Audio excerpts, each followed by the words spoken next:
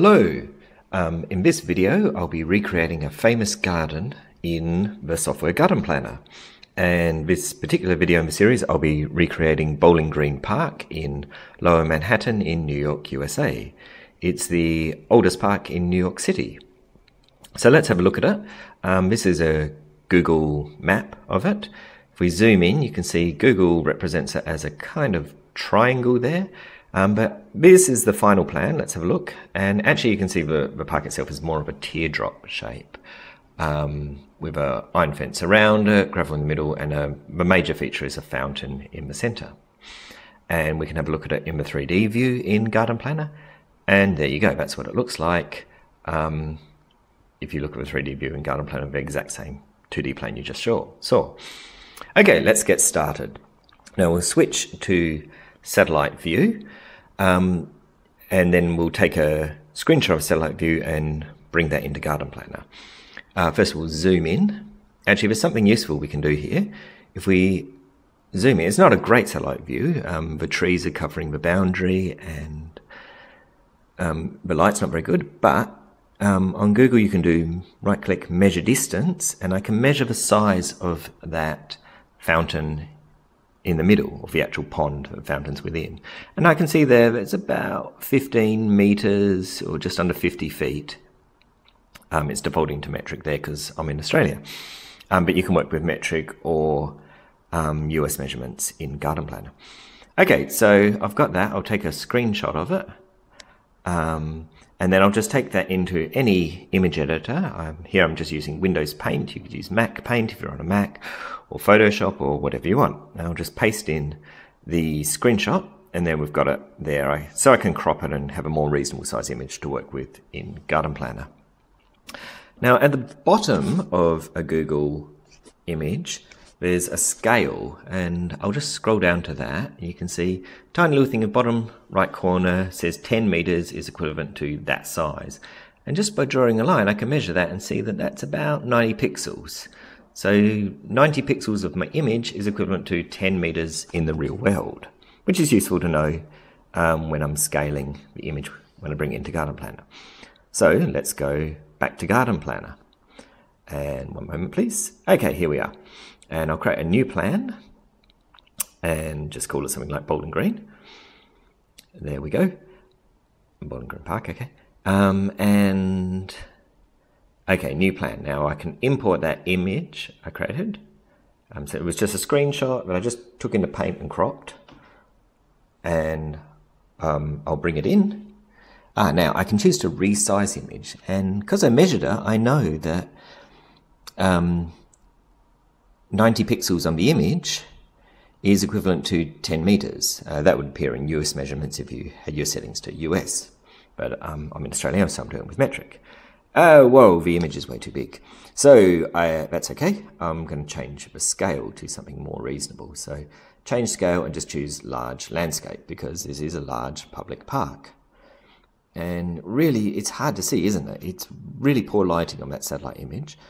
If I turn off a grid, though, you should be able to see it. I'll just zoom out a little bit first. Oops, and turn off the grid. And there you can see the park. I'm going to have to do a bit of guessing. But the most obvious element there is the pond in the middle. So I'll start with that. That's a key element. Remember I measured that too when I was looking at in the satellite view. So I know that it's about 15 meters. So I know there's a round pond about 15 meters in the middle. It's a good starting point. When I do a plan, I go with whatever's the biggest, most obvious reference point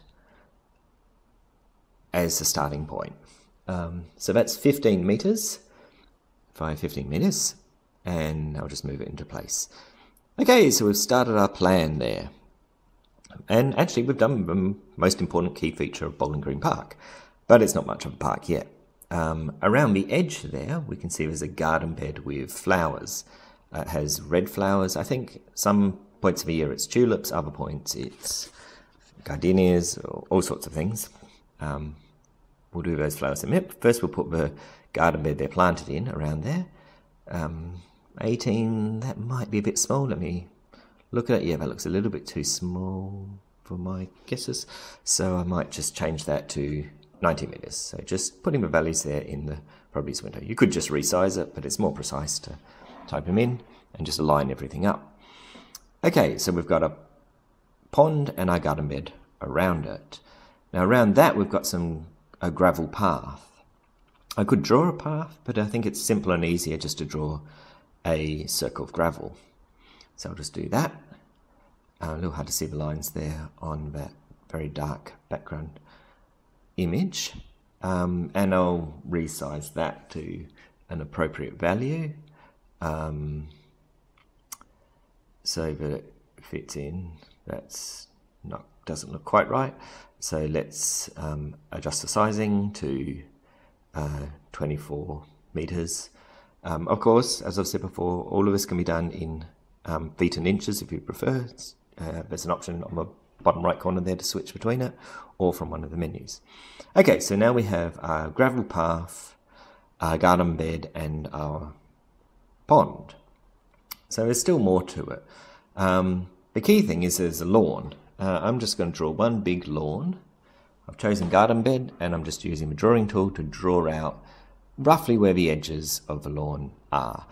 Now I can't see it here, the trees are obscuring the edge, but I know from having a look at some photos online that the trees are all slightly within the fence line and the boundary line of the garden bed, so of the lawn, sorry. So if I just draw a rough shape around there and double click in, okay, that's what we've got. Now that's far from perfect, and I can just gently modify it, although I'm going to skip forward here so you don't have to watch the boringness of me and there it is, all modified there. Save some time. But I've just smoothed it all out. I just adjusted some of the corners and the curves to make it look more realistic.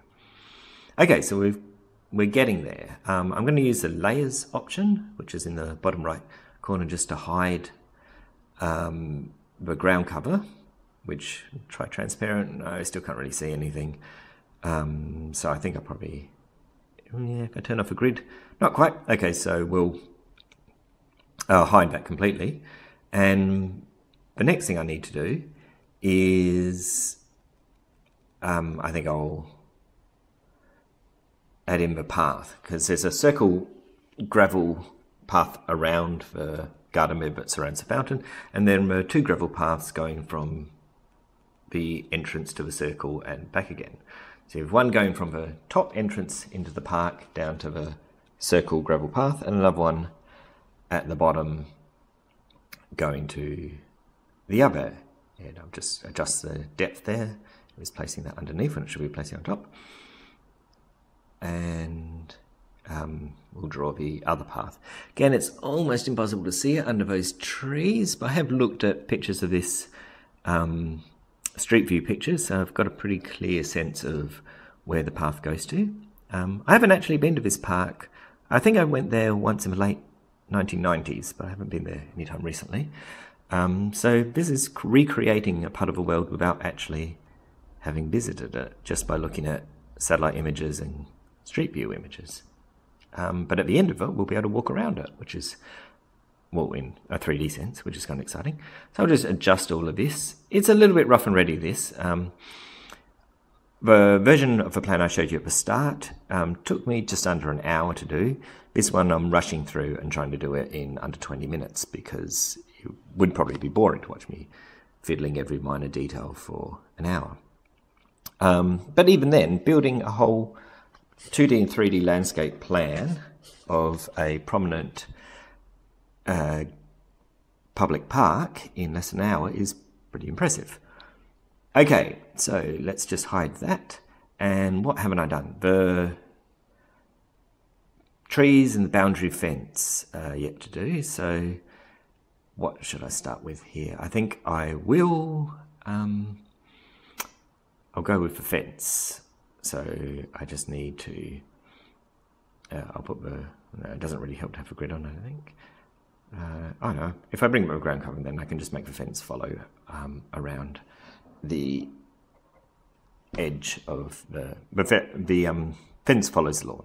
Actually, I'll do the trees first because they're quite prominent. So the trees, are located around the edge. You could see from the satellite image they were quite big, much bigger than the default size that's coming out for that deciduous tree. I think they're plane trees, but I'm not 100% certain. So I'm going to make a bit bigger. 6 meters doesn't seem quite wide enough, so I'll make it about 7, 8 meters. So if you adjust the size of a tree, it's also a good idea to adjust the height of it. Otherwise you might have a very tall, a very wide but very short tree, which may be what's in your garden or in the park you're replicating. And I'm just duplicating that tree and sticking it around at the edges. Again, the plan that I'll put on the website of this is a little bit more refined. I've tried to exactly place the trees in the locations that they are in the real world park. But for this demonstration, I'm just approximating. I know they're fairly evenly spaced around the edges, and I'll just make a few of them slightly different sizes, because in the real world not every tree is exactly the same size. So it'll look a bit more realistic, and maybe a couple of them can be rotated slightly. That makes it look a bit more realistic. Okay, so we're getting there with our park. We've got pathway through the center, we've got our garden bed, we've got our pond, we've got our grass lawn, and we've got our trees. I won't do it, but in the final version I also added some shrubs around the edges, because there happen to be a few small shrubs around the edge and a few other minor details. Okay, let's finally do that fence. So there's an iron, probably a very old iron fence, running around the boundary of the lawn of the park. So it just follows the same kind of teardrop shape as the park. I'm just going to click, click, click, really roughly kind of draw out the straight lines, and then I can adjust it using the green circles to adjust the curves to make it smoother. I'll draw the other side first. So just drawing that iron fence out. A little boring to watch, but not too bad. Okay, so just about there, and there we are. There's our iron fence. And I'll smooth that out just by, oops, not clicked on, I've clicked on the, that's the fence, as opposed to clicking on the, so I can just drag the corners and adjust it till it all kind of smoothly flows. And there I've just jumped ahead so you didn't have to see the boringness of me adjusting things. And, you know, like, you don't have to make things perfect and accurate, but in this case, I want to make it nice. Oh, yes, there is a, I'm going to draw out here, just a little circle. There's a, oops, little jump there, a little, like a hoop fence just around the edge, I guess, so people don't walk into the flowers or children don't climb into the fountain, something like that. So there's a little hoop edge around the garden bed, so I'll just add that in. And now the flowers. Now, like I said, they have red flowers at different times of the year. I'm going to go with geraniums, because I do know that they have red geraniums at some points of the year. Other points have tulips.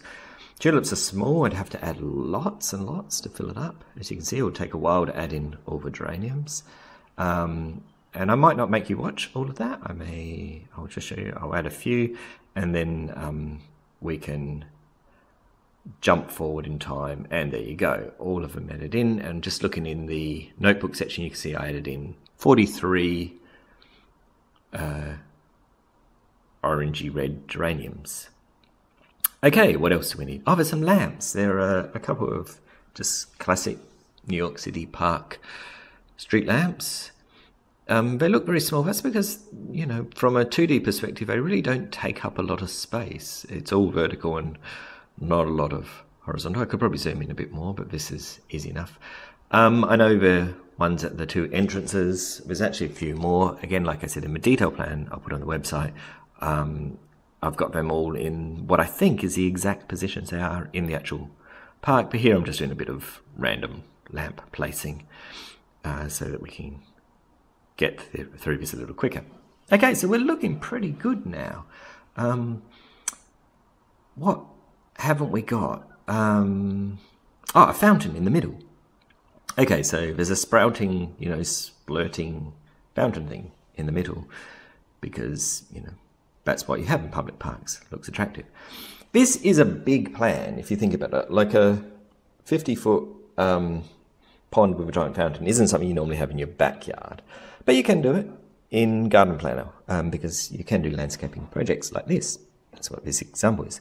Now, what I've left out, and it's kind of critical for any New York City park, is park benches. And so just zoom in a bit there, and we've got the benches. They look small. That's because this is a very big park. And I can rotate it with a rotation tool, or I can set a number. I actually prefer to just fiddle around with setting values, but either way works. And here I've just rotated it, and then I'll just place one park bench. Now I'm going to need a lot more, so I'll duplicate that. And again, you don't have to see me do all of this, so I'll just pause and skip ahead. There you go. And there are the park benches. In the final plan, in the real world, they're a bit more of a grey colour. Oops, sorry, jump there. And I've added some park benches just around the edge of the curved path, or gravel path there. And I want to put some on the other side. Here's a simple trick. Just select them all. Oops, I didn't select. I selected something else. What did I do there? One moment. I'll just redo it. Select. Just select each bench. I think I must have selected the gravel as well there. Okay, there I've selected 1, 2, 3, 4, 5, and then just duplicated them. And then I can just select those 5 duplicated ones. And the reason I'm doing this is because then,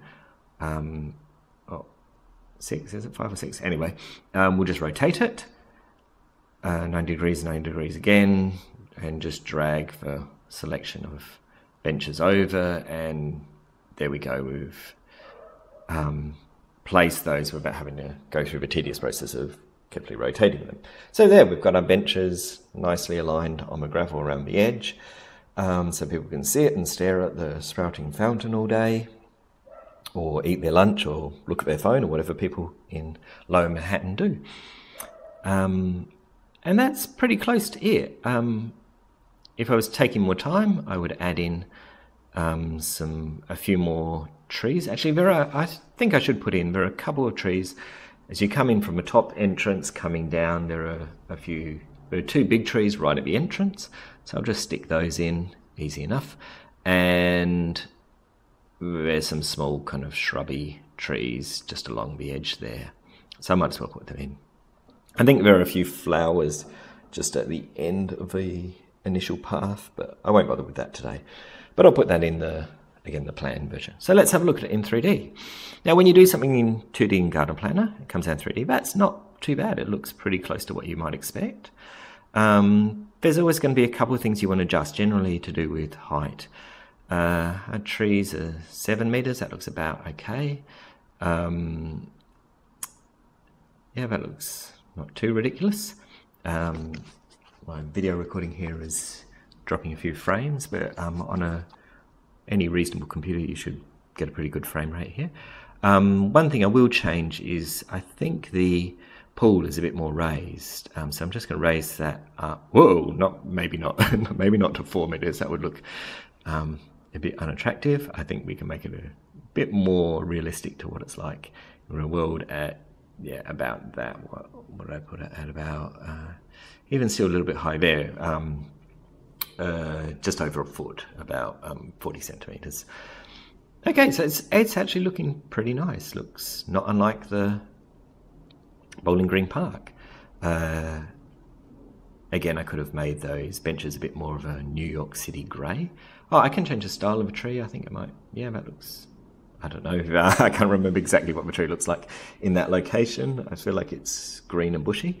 And lastly, I'll just raise the height of the fence because it's defaulted to a size appropriate to like someone's front garden and not appropriate to a New York City park. So I'll make it a taller fence. And there we go. We've got Bowling Green Park, Lower Manhattan. There's still bits of work that could be done to refine it, but it doesn't look too bad. And we did it in just under 20 minutes. So GardenPlanner, you can download a free trial version from a website, which is smallblueprinter.com. I'll put that in the comments under this video. And you can try it out, and then you can buy the software. It doesn't cost very much. It's easy to use. As you can see, it allows you to do all the design in 2D, which is a lot easier for most people to think about, and then view it in 3D. Thank you for watching.